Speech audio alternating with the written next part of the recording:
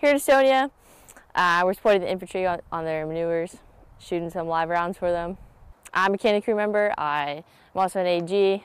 I basically bring the round up, check it with the chief, and then hand it off to the AG, or if I'm in the trails, I'll put it in the tube and we'll fire that battle area.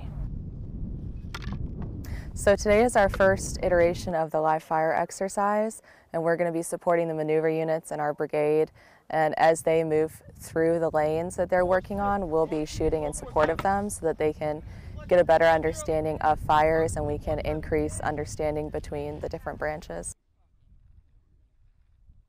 We are going to be getting fire missions just like we would in a combat situation. They're going to be either over the radio or they're going to come down digitally over our fire control computer. And we're going to get those rounds. Hopefully the forward observers are watching our rounds, making sure they're all hitting where they need to be and making sure everything's accurate.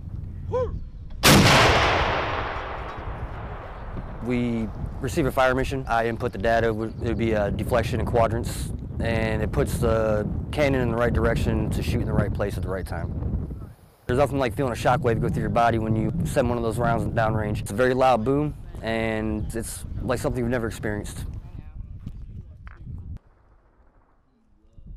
That's a big thing that we work on is fire mission processing time. It's from the time that we get the mission from the observers and how long it actually takes for us to transmit that into data for the howitzer. And for digital fire missions, which we use our AFATIDs for, which is essentially like a computer calculator to calculate the data, we have to get that in under 45 seconds. And if we're doing a manual mission, which means we're using charts and sticks with data on them, it's 1 minute and 30 seconds. But we try to do as fast as possible. Let's go, kid. Push it, push it, push it. Late key backlit, no warning messages, verify, stand by. Woo!